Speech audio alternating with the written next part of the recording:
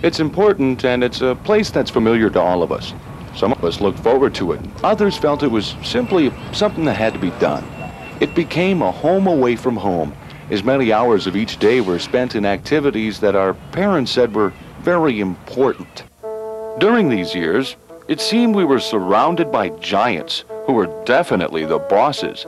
They made many decisions as to how we would spend each day, which led me to wonder what was so important about all of this. Because most of what we were doing was fun. It was new. However, there were exceptions, such as having to take a nap each day, because the bosses were tired. I remember feeling so good each morning when the bus driver, Ken, would call me by my name. He would say, "Watch your step, Peter." I missed that. When it was time for lunch, I was amazed at how many hot dishes could be made from tuna, how many teeth could be lost eating apples for dessert. It was obvious we were all in the same situation, and making friends became very important for us. I needed to share my feelings with someone, and who better than Alicia, who was in my study group anyway. We talked about everything and everybody, including Mrs. Pierce, who was not only our homeroom teacher, but a real friend. It was a good feeling. It was time to move to another building, this one further away from home, and with all types of people. I remember feeling both scared and excited as I faced the computer screen. I wondered how all of this would affect my life. I was getting taller, and this was comforting. If only summer vacation had lasted just a bit longer, and my face would have cleared up. I could hardly wait until the dance, my first one there. I wondered if everyone still stood on the opposite side of the dance floor like we used to. Only one problem existed. I had to be home by 11. Curfew. Parents, you know. They worried about me, sometimes too much. I discovered that I was really interested in writing, not so concerned that it was exact, but that I could say things my way. I felt good inside when I could express my opinion. And although not everyone agreed, it was okay, because my opinion did matter. Even Principal Snyder recognized my talents and encouraged me to continue writing. Moving to another building was much easier this time because I finally had my wheels, and did it feel good. Sure, my car needed a little engine work and a new paint job. A muffler would have been nice, but it was a real cruiser. I remember going shopping with my mom to pick up a pair of those new high-top tennis shoes everyone was wearing. She took one look at the price and mumbled something about me getting a job and supporting my own fashion trends. I found myself asking, "Do you want fries with that?" The more I worked, the more money disappeared. But with all the problems going on in the world, such as the environment, world peace, even the national debt, it seemed trivial for me to complain about it. In a few months, I'll be moving out of my home and maybe to another city. I'll miss the disaster, another name for my room, and all my friends, but it's time to get serious, or I'll be flipping burgers forever. This is going to be quite an adventure. If only I could find a place to park with all these people. Just bought a new book bag like everyone else has. My two roommates appear to have some sanity. Only wish they'd understand that, as patriotic as I am, not everyone sings the national anthem at 3 in the morning. These days, I eat lunch if I can find the time, and my desire to write well is becoming a real need.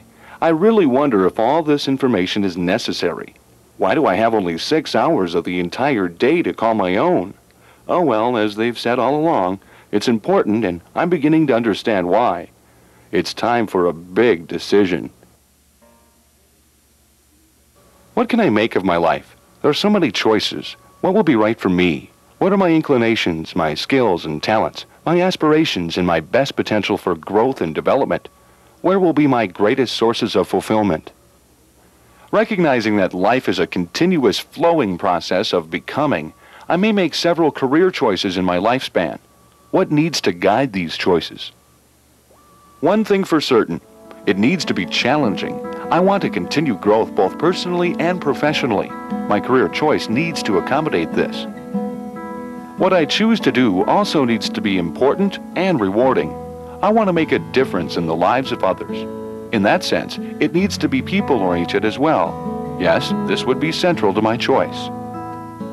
I also need to create in what I do. It isn't that I won't be stimulated by accomplishments of the past, but it seems the most promising future depends on imagination and creativity. Adaptability will be important as I deal with the unknown. Everybody faces the unknown, but a planned sense of purpose will provide me additional choices in guiding my life's direction. Collaboration would also be a satisfying element in what I choose to do in my life. There is something to the notion that two heads are better than one, and I realize that people who are successful in life share important cooperative working relationships which contribute to their success. Sharing would be very satisfying. Making choices is a large part of life's activities, and I would like a career where I can participate in important decision-making processes. Beyond that, if it were possible to help others refine their decision-making skills, so much the better. Setting goals and helping others to set goals would be an additional reward. I respect the individual talents and differences in people, acknowledging that every individual gains motivation through praise and encouragement, and it's very important that my career choice allows me this opportunity. I also want to have fun in my career and feel a level of excitement in my day-to-day personal and professional activities. I would like it if no 2 days were the same, and I could come home at the end of each day looking forward to tomorrow, at least most of the time. I suppose there's no career free from periodic disappointment, frustration, or even anger. Yet the right choice would keep these at minimal levels and in perspective. Finally, I would like a career where others who matter in my life will be as proud of my decision as I am. Pride in one's work has always been a benchmark of success. If I'm good at what I do, pride and recognition should follow naturally. I will feel a sense of achievement if I can influence others to aspire in what I have chosen to do, and do it in a quality manner.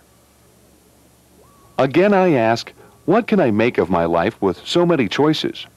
Where will be my greatest sources of fulfillment in choosing a career which lends itself to challenge, creativity, adaptability and reward, sharing and decision-making, goal setting, respect and caring, people-oriented, making a difference, and fun and excitement?